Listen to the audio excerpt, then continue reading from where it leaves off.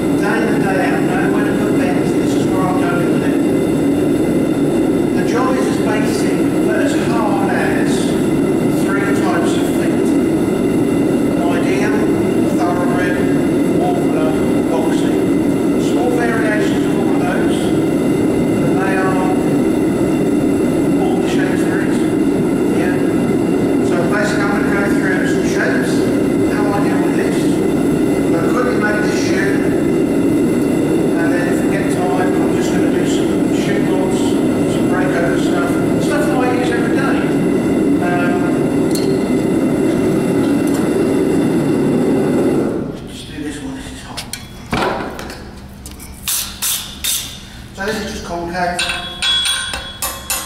Not going to dwell on it. We've only got an hour, so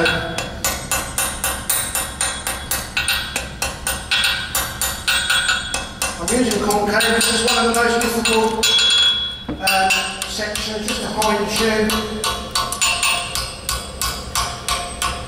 This is what I grew up on as an apprentice. This is the go-to section of the Farrier.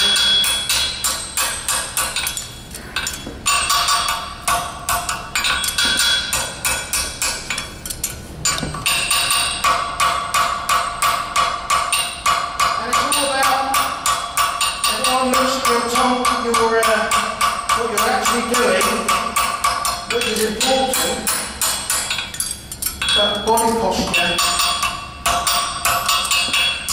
is key.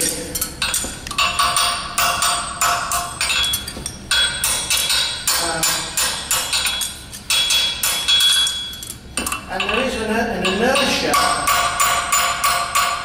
of energy in your body that comes without you realising it. It's the power that comes from the ankles when you're working through to your anvil. If you're fitting shoes every day, that's fine. I can tell a difference between forgers and fitters. Okay, they come to my shop, nothing wrong with it. But when they move into forging, and they've been in Farrier a long time, because all they've done is fit and they haven't forged, they're almost like they're chopping vegetables. They have no inertia and feel for this kitchen. Okay? When you're moving steel, and you see me move it, it may look easy, but it's coming, comes through you. And one thing what Colin said to me years ago was, there'll come a time, boy, when there'll be a transition if you apply yourself. So the job is, when you start out, it's 10% feel and 90% practical. As time goes on and you apply yourself, it becomes 90% feel and 10% practical. Because you do so much of it and you apply yourself, that it just eventually becomes a part of you. So this is just basic hind toe concave, wrapped up the heels. We'll get the outside turned. I'm going back to front because, I made my shoes. Colin did say to me, you don't have so many years to making shoes day in and day out, eventually it'll break you to bits. And with competing hard, as I did back then, you couldn't do it all. So, what I did learn is, when I went over to machine-made shoes, I understood what I could get from them, what I couldn't get from them. When I couldn't get them, that's when I made 20% for the feet that needed it. But I knew how to deal with them, how to shape them, how to manipulate them, to service the feet that they could. If you've ever been through that, then some of you won't like me for saying it, you're not servicing your feet properly. Especially in England, we have a lot of flat feet that get shoes because they're very limiting. So I was making a lot of shoes for flatter, fleshier feet that needed the pinch, the fit. And I would carry 5 times the machine-made shoes, as well as the 20% I was making. This was so I could service lots of different feet, different ways, different sections, characteristics of different shoes. Never stuck to one deal.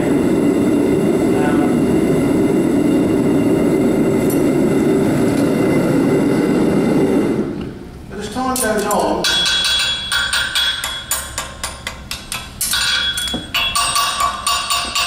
so with a typical hind shoe, I bring it up, break the quarters, lift up the branch. Nowhere to hide the concave, and it really wants to do its own thing.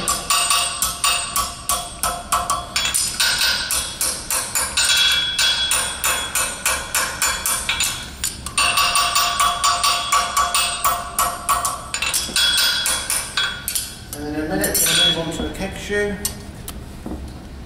Find what I did in my stand.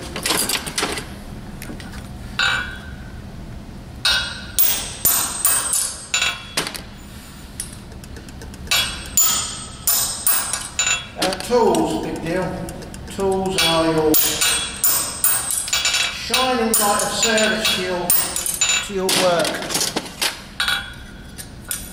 Identifying tools. That's what taught me by making shoes. Was that will help you understand your tools by keeping on top of your tools. Understand the face of your hammer.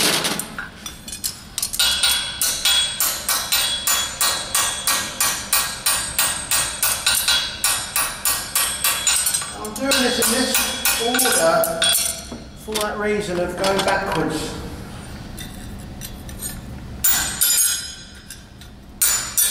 Just making a general idea shape.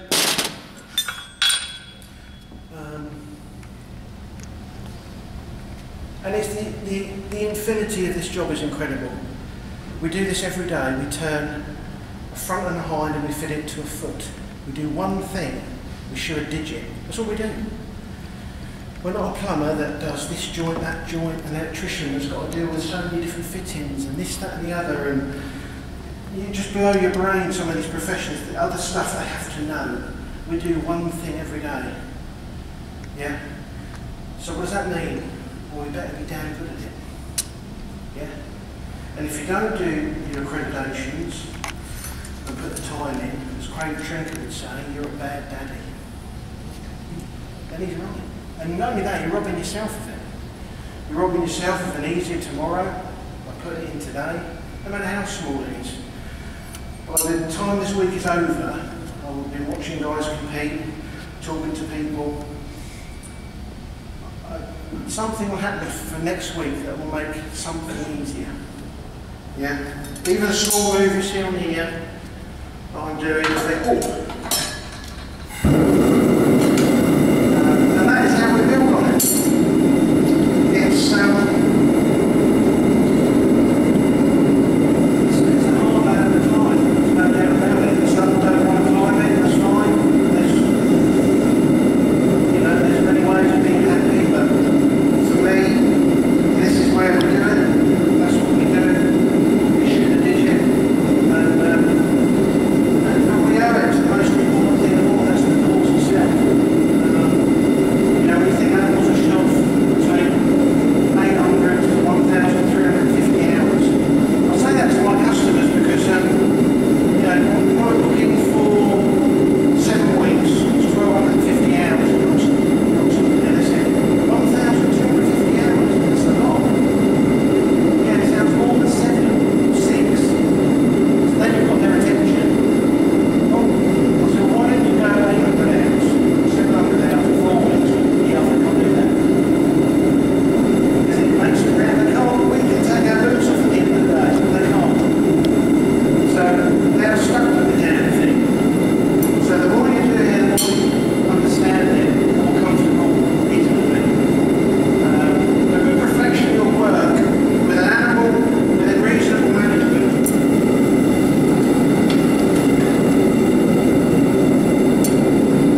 Still going to look good after 5 weeks shooting, with reason. It's correct way. Connor once said to me, if your work looks good after 4 or 5 weeks, then you know it's a good day one. Yeah. You don't just shoot for day one. You can all make things look pretty on day one. I did that when I qualified.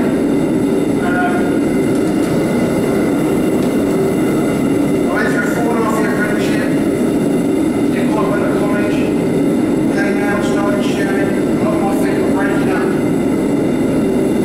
Feet were breaking, I had loads of people on Farrier's walking over this one. And then a man came along, I had a major Devereaux. I was showing also my shop. Big great man, I'll never forget it. It was 17 to 15-inch front feet, flat feet. I said, do you mind trimming a foot for me? And the thing was shit. So when he trimmed this foot, I nearly fell over backwards. I was like, what is going on? From that day, I learned foot dressing, foot shape, and so on. And how to keep feet strong.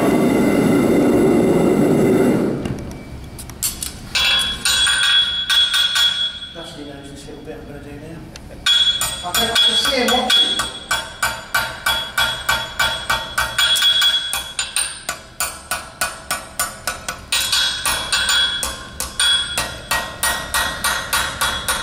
We'll try to time that. I can easily do 1 hour on this shoe. Easily do an hour just on this one shoe. You'll have to come to one of my clinics to break this down.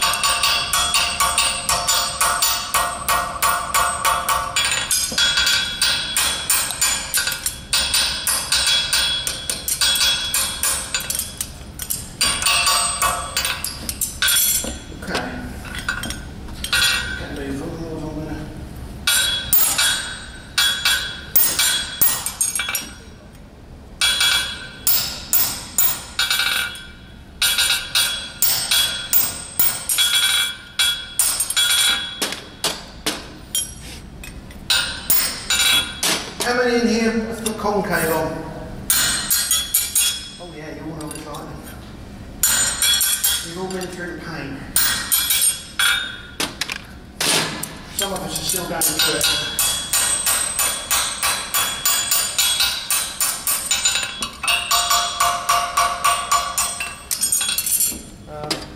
Concave's a big deal. We do a lot of it in the UK, especially for hunters, big hunters.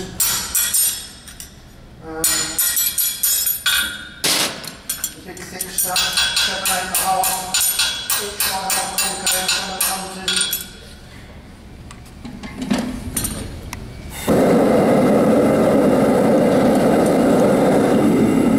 Okay, so knock that off. So now I'm going to move on to a bit of breakover for a bit of fun. As we know, breakover is a big deal in our lives right now. Many variations of it. We use a lot of roll toe, rocker toe at home, roll and rockers with quarter clips. For certain foot conformations, side clips and quarter clips. I'm not a big lover of side clips. They allow too many. There's no better way of saying it than lack of ability for fit. We can just go, oh, there we go. Yeah, that's what Farrier is.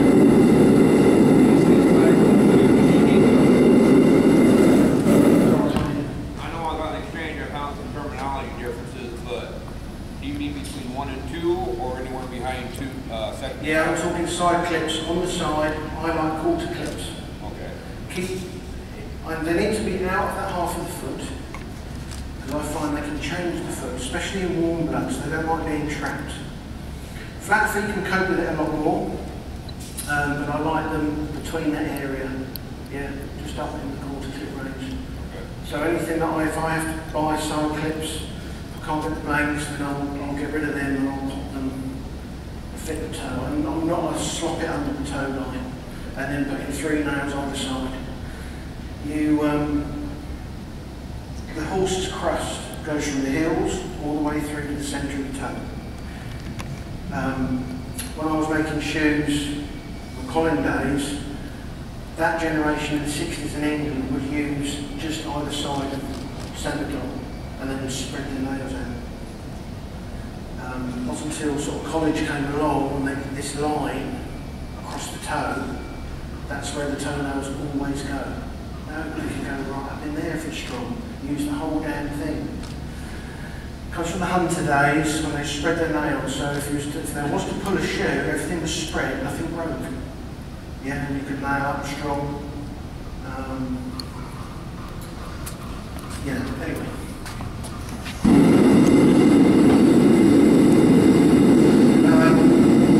So we're moving on a bit. Chuck this in. I'll do a set toe behind.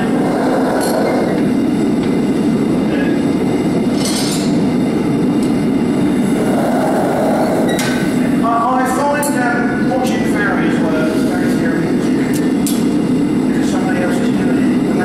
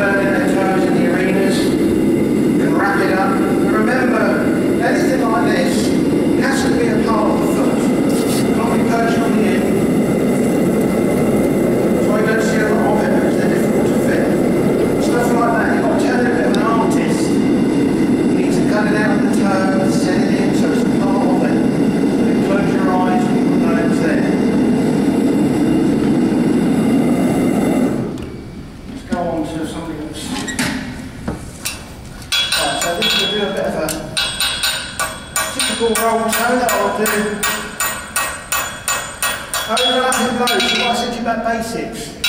When we level steel, we overlap our blows, same deal on the tilt. Overlap the blows, it's no more difficult than that.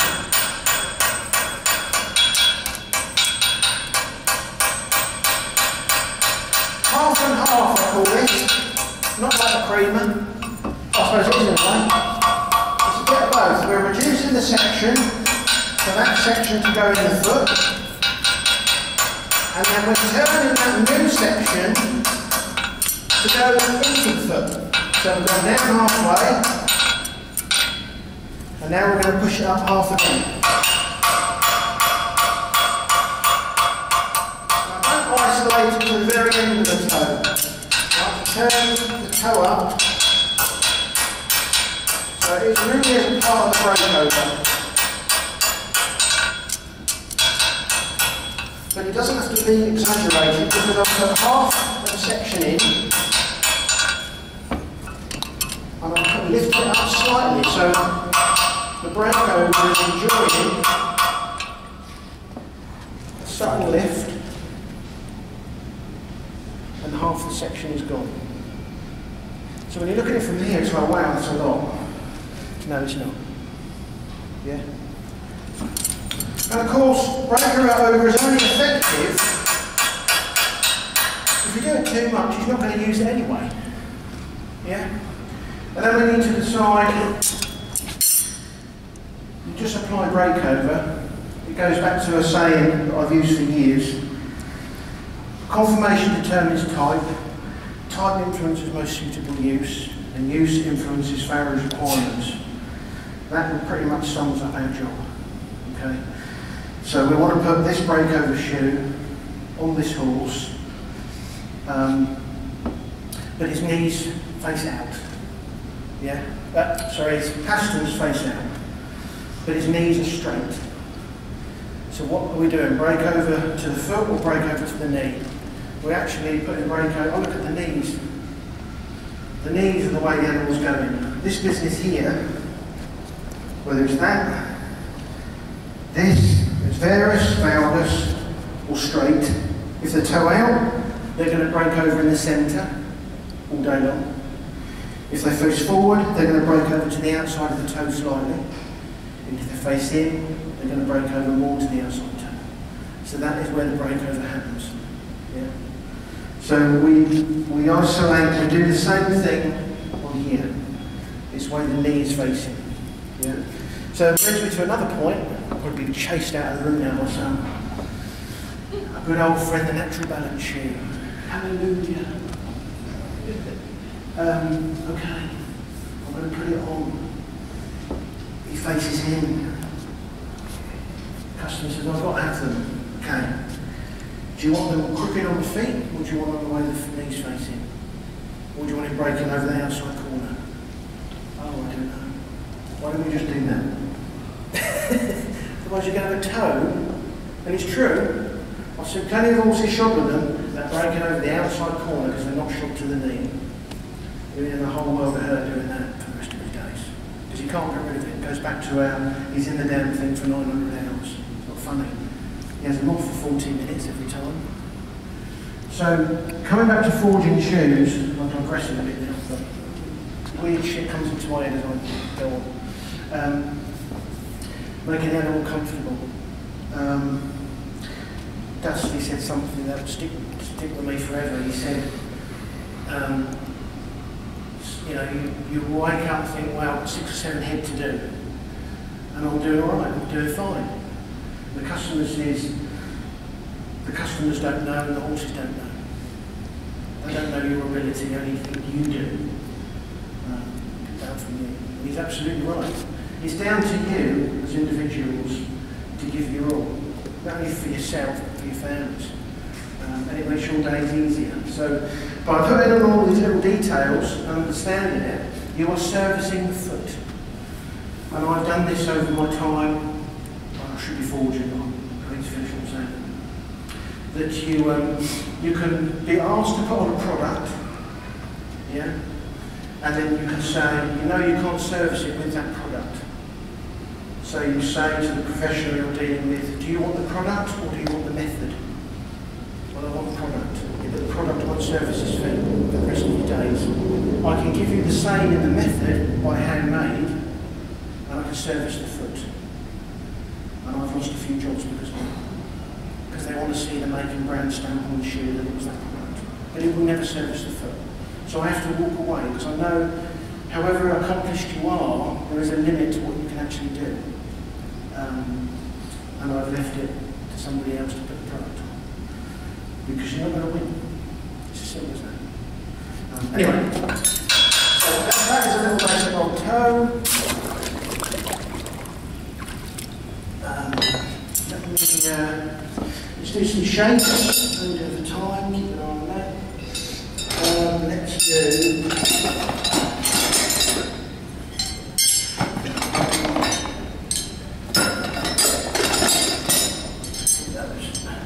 now I'm just going to go through position of shapes.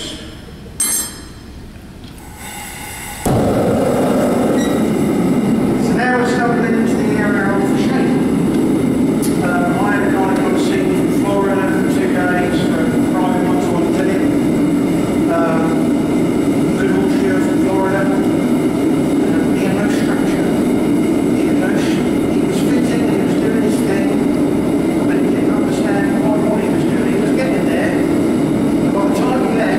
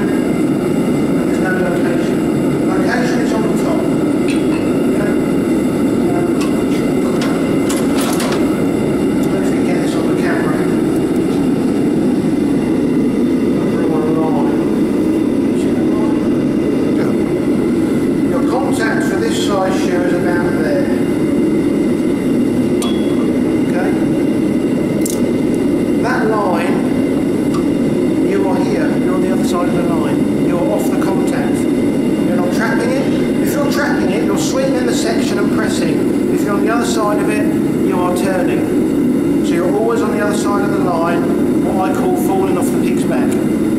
Yeah? Coming off a bit here, you're running your section through and you're staying on top. When you get into areas like, if I do it on this one now,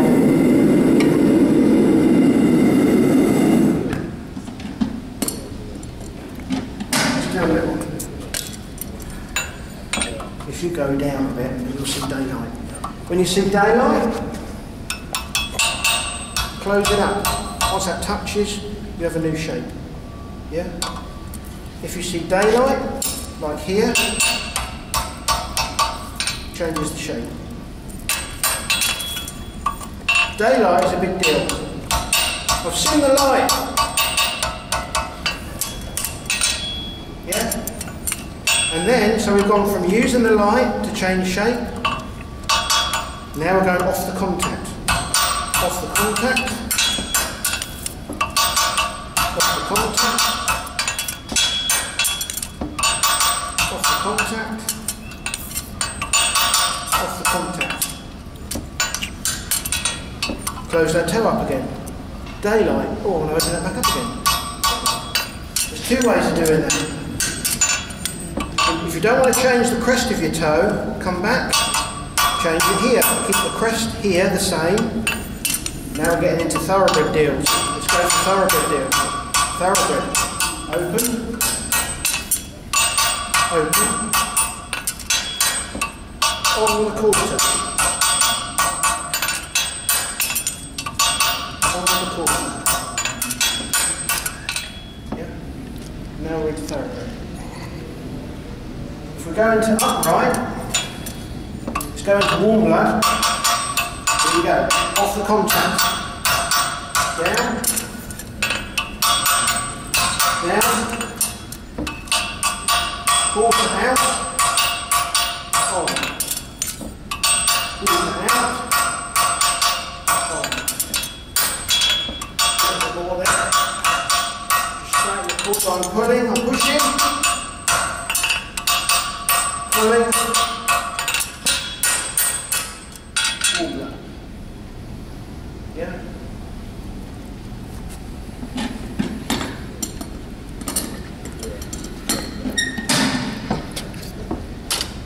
So let's do a bit of both. Let's do warm blood. So I push down with the toe, up, dampen down that quarter, bring it on. So we've now got ideal and an upright foot. Or now the opposite, the thoroughbred is the opposite. So we went in for warm blood, thoroughbred is out. Quarter on.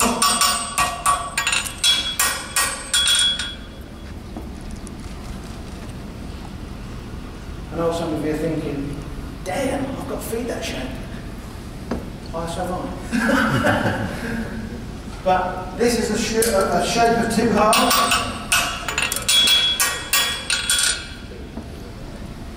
Yeah, and this is the basics. This is it. This is the basics of shoe fit and foot shape. It doesn't get any more complicated than that.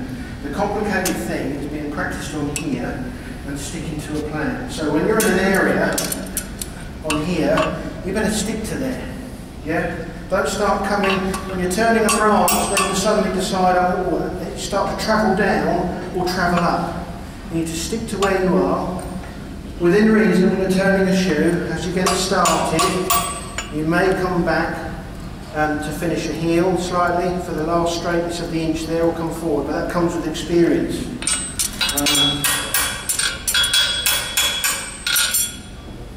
Is there any questions out there on that? We're rushing and fitting in a lot, sort of things coming to my brain.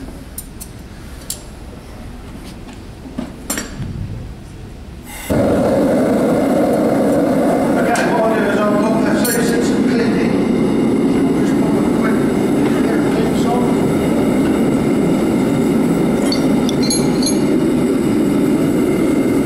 I wanted to do something that was relative to everybody. We're all going back to it this week. Yeah, you might pick something up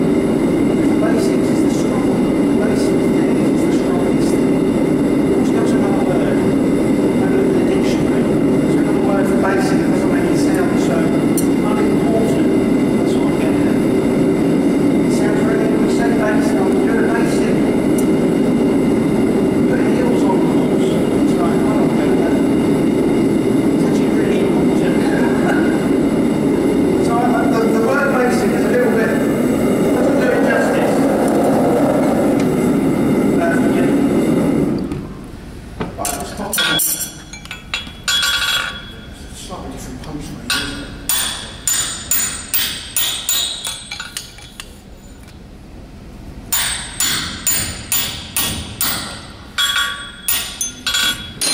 So this is how I just do a basic little bomb punch. Take it over the side. Puts the sauce in.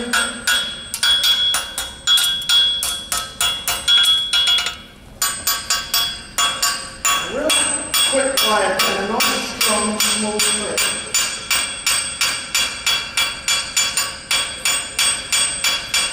I'm not a big clipper, I'll be honest. I like a smaller clip. Whether it's a hind foot or a quarter clip, you've got two of them. They don't need to be big. Yeah. Colin would actually, some of his demo shoes that are in my forge, which some of you have been out seeing, clips are tiny. And the way he did it was he said that I need a material of one clip in both. Because the security is ultimately in the landing. And they are there as a stock. Today our clips are getting bigger and bigger. So I don't quite go that small. But and it is, you've got to keep it within the realms of the section. It should be as wide as towards the section you're using. What does that do? It means they're easier to fit in the feet. Yeah? Some of these clip shoes you get, big clips, some guys will just stick with them, they're difficult to fit. If you just twist them down the linear, get to the size they should be, you'll have a better clip fitting experience.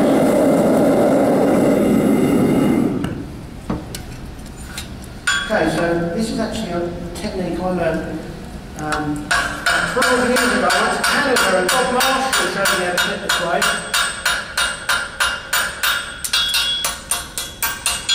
Usually we just go straight to here, but it gives you before I rush on to that, it gives you a real cute little nugget sauce. Little nugget, that's how I'm going to McDonald's. And that little deal on here pulls out a treat. Clipping, I hit the base, flat, as it comes, I drop my hand, pinch up the tip. And this is where the evenness of a clip comes. The evenness of a clip comes from the heel butt strike. Through the centre, if you lift it and put it through the centre, the crown, which is the high point, going in the centre of the clip, running through the centre, imagine drawing a line, that is what centralises the clip when you pull it. Yeah? Don't go flat all day long because you'll end up with Dumbo's ears. Yeah? The pointness of a clip comes from the centre of the hammer and the high point and dragging it. See that contact, I don't know if you can see it on there. Let's see if I can come around. Yeah, come around the front. The centre of that hammer is in line with the centre of the clip I've just pulled. Yeah? So when you drop your hammer, and you put, if I was to draw a line in the, if you watch this, there's a load of dust on there. If I draw a line with my hammer, see that? This one here? Yeah, no. It's there. Like there it is. I just draw a line. Oh, I see where you are. If you watch my hammer, yep. Yeah, and draw a line. Okay. So that is me doing that there, lifting my hammer up and down. You are drawing a line. That's what centralises clips. So if your clips are going, oh, it's going over there, oh no, it's going over there, oh, we've all been there. It's because you are not, you have to keep drawing a line like this. Yeah. And that is an art on its own. Especially when you get into draft clips. Because that's like wrangling a moody camel. You don't want to do it. You've got to get this broad area. Then you've got to pull that. You have to stay a little bit flatter to pull that wide area. And then you have to drop towards the end. With these little guys, you can just get it started and then start pulling. But the big guys, you end up trying to navigate it and then start to pull it. wider face hammer can help because you're upscaling things. Where are we? I'm going to start.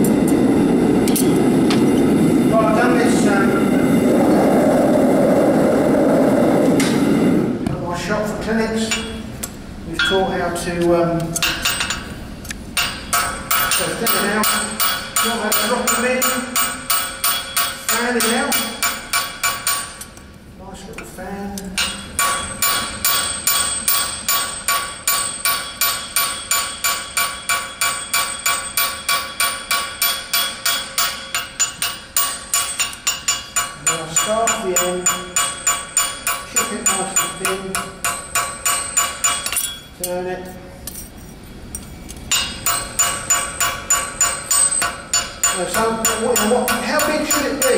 How big should I cut the piece? Ideally, you should cut the piece, which I should have said earlier. Once you've established the shape of the shoe that you're fitting and the piece you're going in, your drop that you're putting in should fit inside the heels of the shoe. And you're thinking, well, that's too short. Yeah, but you're going to make it grow. You're going to fan it out, you're going to get it nice and thin. And it wants to sit on either side about 3/8 of an inch. Okay? A little bit more for that guy. And it is a good tip, you know.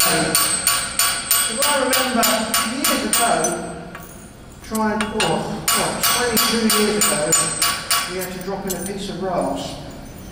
in a specimen shoe at the South of England show. I had a nightmare with the damn thing. And I wasn't, you know, relatively, you know, wasn't too bad fortunate, but I, oh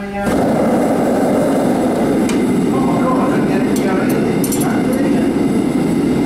And I practiced it. Like putting the time in one of the large students, but even that simple process was like, wow. I left it a week before I went to the competition to practice the shoe because I thought that'd be fine. No, I was happy with myself by the day I left. So I was not doing it. So it is particular. So we'll get this welded in. And it's handy to have. I've had, you know, I've been having to put drops in my truck. Just if you're going to do it, make sure you don't burn the barn there. Flux with it, because that's what problem.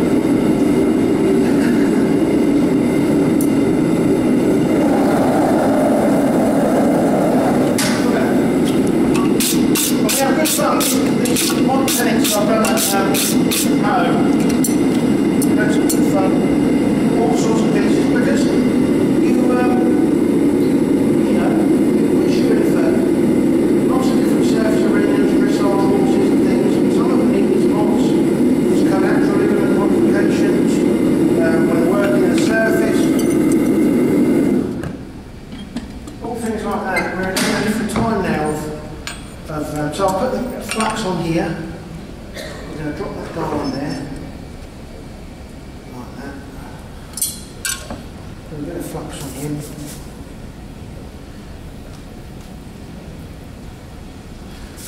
And this is where it gets interesting. I'm then going to hold him there, turn him upside down, and pop him in there as well.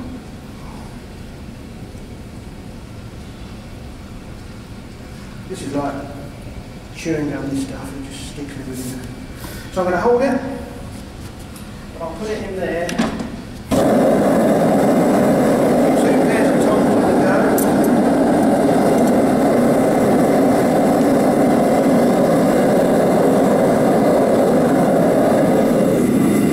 And then I'll bring it out and I'll hold one side quickly, get one seam in, flick it around and then a seam in.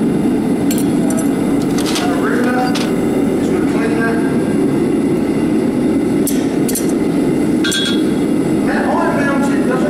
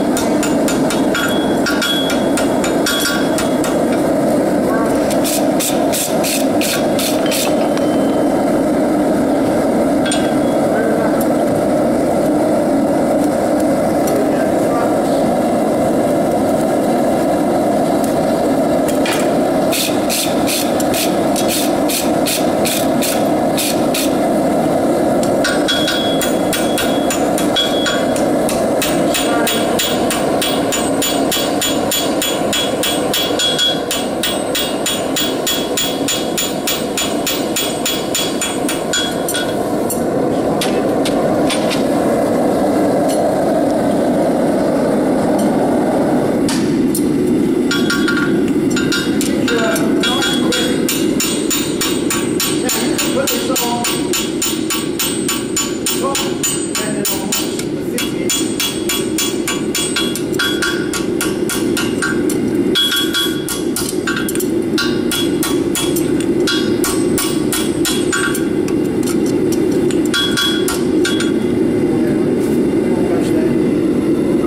Found it. Just a little drop.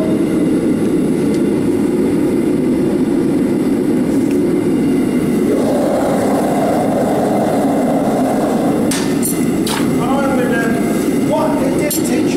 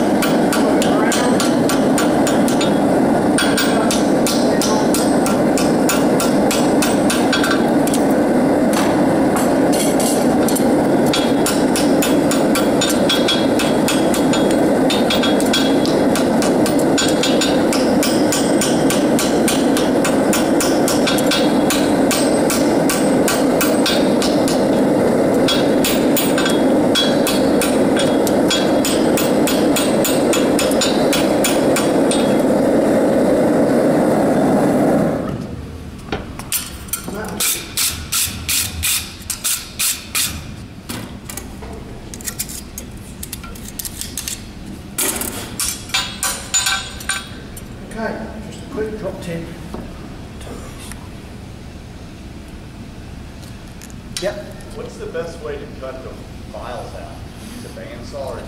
I use a just an angle grinder with a cutter disc. Okay. Cut a disc, any angle you want, nice and quick. Okay. Don't want to be cutting them in a bandsaw unless you get your rasp hot and get them softer. You can cut these cold, whatever, you know, straight out the box. I usually heat them all up. Okay. Once I don't want, so I can cut them. So that is it, guys. Thank you for listening to me. So, when you, rather than